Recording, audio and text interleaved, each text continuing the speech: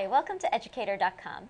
We're going to be talking about how to create frequency distributions in Excel from raw data.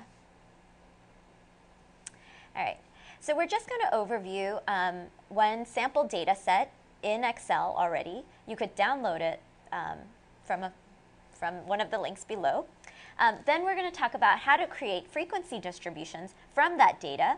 But in order to create these distributions, visualizable, seeable distributions, we need to go first from the data to frequency tables. Then from the tables, we'll go then to the visualizations. All right, so first, going from raw data to frequency tables. Well, the reason we want to do this is oftentimes when we look at raw data, it's really hard to make sense of. It's just rows and rows and rows of data. And it'd be really nice if somebody could summarize that data for us so that we could visualize it. When we summarize and visualize that data, we get a sense of what the data looks like. And we're going to be talking later about actual shapes of distributions. So there's two ways to go and do frequency tables in Excel. One is by using formulas. Here we're going to be using the formula COUNTIF. The other way is to use pivot tables.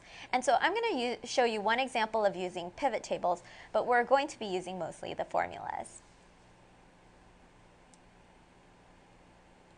So if you want to open up your Excel file that has all of our data in it, this is a sample data set of, let's say, 100 friends from Facebook. Notice that they all have this CID, which is their case ID, and each column shows some sort of characteristic or variable. And each cell for each person has a value for that variable. So let's look at example 1, CID number 1, case number 1. For this person, they have 4 tagged photos. Not a lot of tagged photos. They seem to have 0 mobile uploads. Again, not a lot of mobile uploads. Maybe they don't have a smartphone, right? So if we go down the line, we could see that there are lots and lots and lots of variables here. So there's tagged photos, mobile photos, uploaded photos, profile pictures, their number of friends, number of siblings, relationship status, right? So there's a whole bunch of these. But here's one that we're going to be focusing on today, birth month. Birth month is going to be important for us today. Also, we're going to be looking at age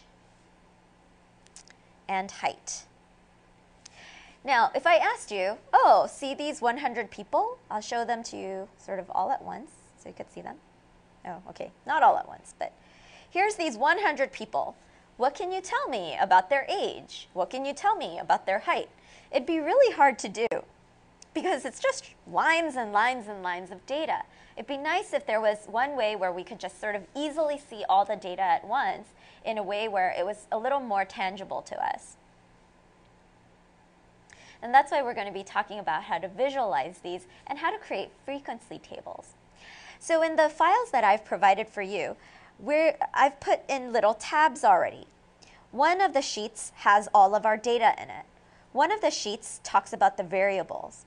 So here we have a whole bunch of different variable names, like the case ID number, the tagged photos, how many photos they're tagged in, mobile uploads, how many mobile photos uploaded, relationship status, right? Relationship status, birth month, birth year, gender. So these are a whole bunch of different variables that are already in this data set. I also have a column that tells you what kind of measure it is. So is it a nominal measure where it's just it's a number, but it really stands for a name? A relationship status is one of those, where there's a number there, like 1, 2, 3, or 4, but it doesn't mean that the relationship status is literally like the number 1. It actually means, if you scroll over, if they have a 0, it means that their relationship status is blank. If they have a 1, it means that they're single. If they have a 2, it means they're in a relationship. If it's a 3, they're engaged. If it's a 4, they're married.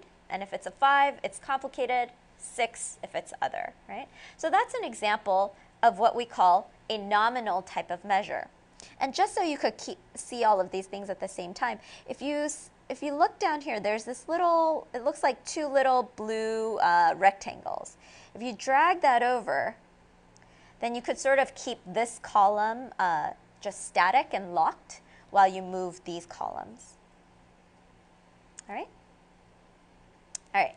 So we could also see that birth month is what we call, it's sort of interval. It could also be seen as ordinal. It's not quite interval because it's technically like 30 or 31 days, so it's not exactly the same interval, but you could sometimes call it interval. And each of the numbers represent one of the months. Birth year is also interval. There's an interval of exactly 1 year. Gender is obviously nominal because even though there's a 1 or a 2, it doesn't mean that their gender is 1 or 2. It means that if they have a 1, they're a male. If they have a 2, they're a female. Something like friends is really easy to understand, though, because friends is a ratio measure. It's a count of how many friends they have. So that's continuous, a continuous type of variable. And if they have a 0, it means they have no friends, right? That's very rare on Facebook, but hey, it could happen. All right, so I'm going to move this locked piece over. All right, the next tab you could see there says birth month on it. And so far, I've created a little setup so that we could begin our frequency table.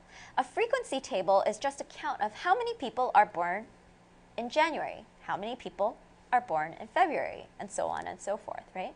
Now, if we had to do that by hand, it would be really hard. We'd have to go to our data. If you click on data, go to birth month, and we'd have to count up how many people have ones. 1, 2, right? But this is a very error-prone process. So we're going to use Excel to help us do that really efficiently.